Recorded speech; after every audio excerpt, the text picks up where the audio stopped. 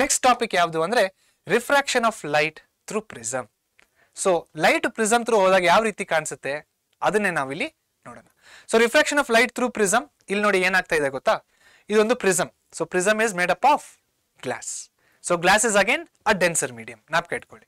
Okay, so ಇಲ್ಲಿ ಏನಾಗ್ತಾ ಇದೆ, ಒಂದು ರೇನ ನಾವು ಇನ್ಸಿಡೆಂಟ್ ಮಾಡ್ತಾ ಇದೀವಿ ಯಾವ್ದ್ರ ಮೇಲೆ, on the surface of the glass. So ಯಾವಾಗ ಈ ರೇ ಇನ್ಸಿಡೆಂಟ್ ಆಗುತ್ತೋ ಅರ್ಥ ಮಾಡ್ಕೊಳ್ಳಿ, this ray of light is passing from rarer medium to the denser medium. So whenever a ray of light passes from rarer medium to denser medium, ಏನಾಗುತ್ತೆ ಅದು refract ಆಗುತ್ತೆ, ಅಂದ್ರೆ bending of light occurs. So bending of light will occur. ಈ bending of light ಯಾವ ರೀತಿ ಇರುತ್ತೆ, ಇದು ಯಾವ ರೀತಿ ಬೆಂಡ್ ಆಗುತ್ತೆ ಈ light, towards the normal. Correct, towards the normal bend ಆಗುತ್ತೆ, ಅದೇ ಪಾತಲ್ಲಿ ಹೋಗುತ್ತೆ. ಮತ್ತೆ ಇಲ್ಲೇನಾಗ್ತಾ ಇದೆ ಇವಾಗ light from denser medium to the rarer medium travel ಆಗ್ತಾ ಇದೆ.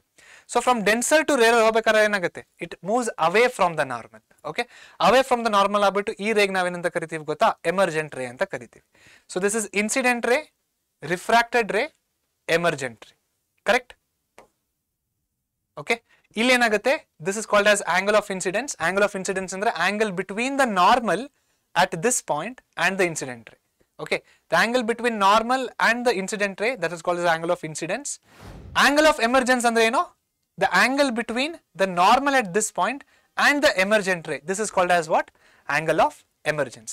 Adhe reeti angle of refraction kuda illide nodi, angle of refraction. Angle of refraction matte angle between the refracted ray and the normal at this point, this is called as angle of refraction. Same thing, angle of refraction. Okay, so ಇಲ್ಲಿ ನೋಡೋಣ, P ಅಂದ್ರೆ incident ರೇ, P is incident, EF is refracted, EF is refracted, FS is emergent, FS is emergent. Angle A, ಈ angle ಇದೆ ನೋಡಿ, this angle is called as angle of prism. Next, angle I is angle of incidence, angle of refraction, angle of emergence. Angle D ಅಂದ್ರೆ angle of deviation. Angle of deviation ಹೆಂಗ್ ಗೊತ್ತಾ ಬರುತ್ತೆ, so ಈ incident ರೇ ಅಕಸ್ಮಾತ್ refract ಆಗಿರ್ಲಿಲ್ಲ ಅಂದ್ರೆ ಈ ರೀತಿ ಹೋಗ್ತಾ ಇತ್ತು.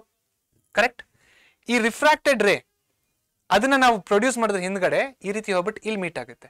ಸೊ ಇಲ್ಲಿ ಆಂಗಲ್ ಆಫ್ ಇನ್ಸಿಡೆನ್ಸ್ ಸ್ಟ್ರೇಟ್ ಆಗಿ ಬಂದು ರಿಫ್ರಾಕ್ಟೆಡ್ ರೇ ಕೂಡ ಸ್ಟ್ರೇಟ್ ಆಗಿ ಬಂದ್ರೆ ಒಂದ್ ಪಾಯಿಂಟ್ ಅಲ್ಲಿ ಮೀಟ್ ಆಗುತ್ತೆ.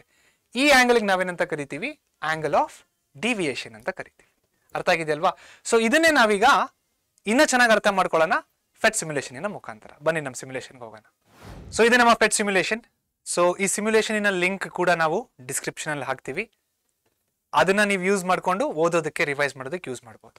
ಸೊ ಇದರಿಂದ ಮಾಡೋದ್ರಿಂದ ಚೆನ್ನಾಗಿ ಬೇಗ ತುಂಬಾ ಚೆನ್ನಾಗಿ ಅರ್ಥ ಆಗುತ್ತೆ ನಿಮ್ಗೆ. ಓಕೆ, ಸೊ ಇಲ್ಲೇನ್ ನೋಡ್ತಾ ಇದೀವಿ, ಒಂದು ಪ್ರಿಸಮ್ ನ ತಗೊಂಡಿದೀವಿ, ಆ ಕಡೆ ಲೇಸರ್ ನ ಇಟ್ಟಿದೀವಿ.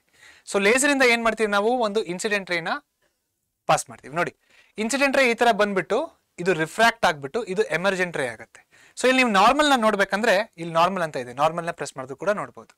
ಸೊ ಎಮರ್ಜೆಂಟ್ ರೇ ಬಂತು ಟುವರ್ಡ್ಸ್ ದ ನಾರ್ಮಲ್, ಮತ್ತೆ ಆಚೆ ಬರ್ಬೇಕಾದ್ರೆ away from the normal. Okay, so ಇನ್ನೊಂದು ಪಾಯಿಂಟ್ ಏನಪ್ಪಾ ಅಂದ್ರೆ ಇಲ್ಲಿ ನೋಡಿ, ಇವಾಗ ಇಂಡೆಕ್ಸ್ ಆಫ್ ರಿಫ್ರಾಕ್ಷನ್ ಅಂತ ಇದೆ. ಓಕೆ, ಸದ್ಯಕ್ಕೆ ಗ್ಲಾಸ್ ಅಲ್ಲಿ ಇದೆ. ರಿಫ್ರಾಕ್ಷನ್ ಕಡಿಮೆ ಮಾಡ್ತಾ ಹೋದಂಗೆ ಬೆಂಡಿಂಗ್ ಕೂಡ ಕಡಿಮೆ ಆಗುತ್ತೆ ನೋಡಿ. ಅದೇ ರಿಫ್ರಾಕ್ಷನ್ ಜಾಸ್ತಿ ಮಾಡ್ಕೊಂಡು ಹೋದಂಗೆ ಬೆಂಡಿಂಗ್ ಕೂಡ ಜಾಸ್ತಿ ಆಗುತ್ತೆ. ಸೊ ಗ್ಲಾಸಿಗೆ ಅಂದ್ರೆ ನಾವು ಗ್ಲಾಸಿಗೆ ತಂದಿಡಬೇಕು ಈ ರೀತಿ. ಅರ್ಥ ಆಯ್ತಾ ಬೆಂಡಿಂಗ್ ಆಫ್ ಲೈಟು? ವಾಪಸ್ ನಮ್ಮ ಸ್ಲೈಡ್ಸ್ಗೆ ಹೋಗೋಣ ಬನ್ನಿ.